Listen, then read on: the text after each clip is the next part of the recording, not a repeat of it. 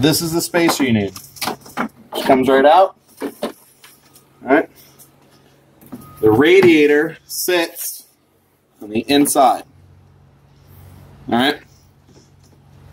Because this came with a 6.0, the core supports are different between the 8.1 and the 6.0s. Yeah, these two holes, so this one and this one, these are specific to the 8.1, and I believe the Duramaxes have the same widespread holes.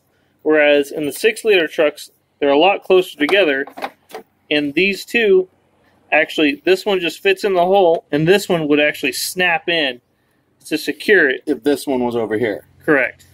For what we had to do, these inside ones match up with the inside holes on the lower cross member. It's just the outside ones. It's just those outside ones are too far out. So you can either re-drill your core support, right, or you can just trim this hole, this insert, flush, and have this one stick in.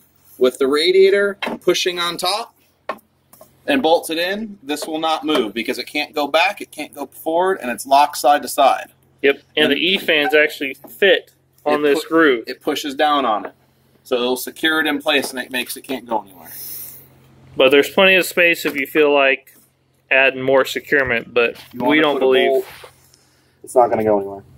Yep.